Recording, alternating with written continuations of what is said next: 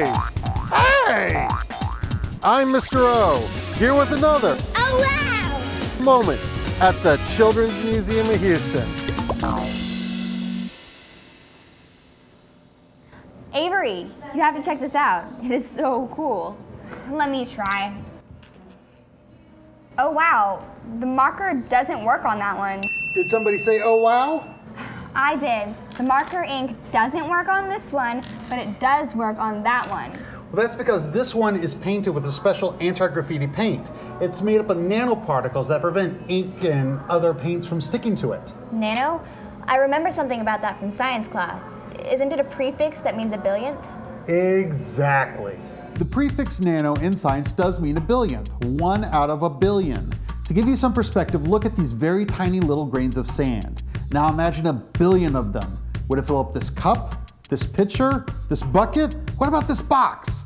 Actually, these are all too small. It takes this whole column to hold 1 billion grains of sand. So 1 billionth of this column is 1 individual grain of sand.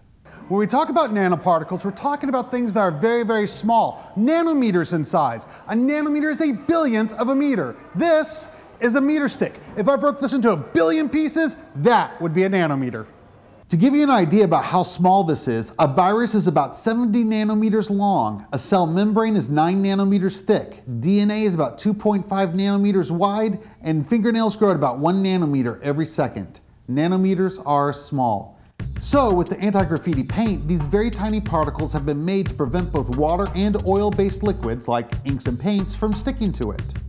So if we paint this clear anti-graffiti paint on the wall, then no one can ruin it because the paint or ink can't stick to the nanoparticles? Exactly. Wait a minute.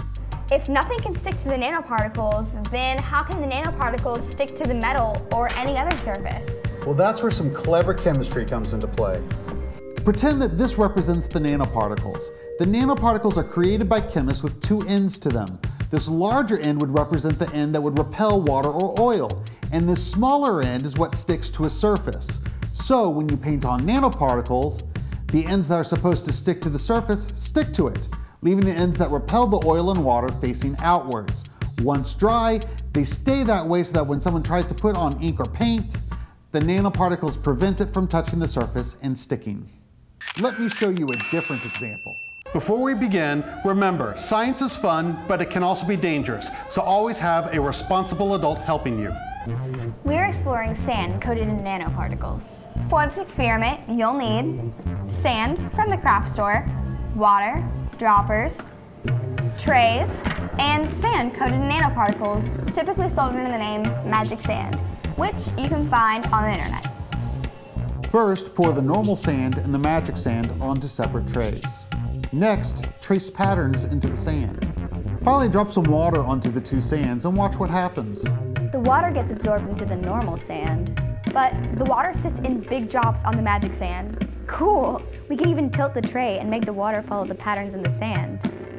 Similar to the anti-graffiti paint, the magic sand is covered in nanoparticles that are hydrophobic on one end. That means they repel water.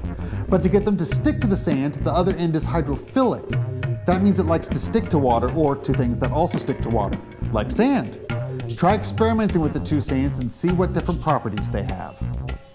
Similar technology is being used to coat touchscreens on smartphones and tablets to help them stay clean. By the way, if you're wondering how to separate your water and sand, it's actually pretty easy. Pour all the nano-coated sand and water into a cup. Rubber band a filter over the cup. Then pour the water out through the filter, leaving just the nano-coated sand behind to use another day. You can do the same with the normal sand, but it will need to be left out to dry. This has been another oh wow moment from the Children's Museum of Houston. We hope your mind can come out to play.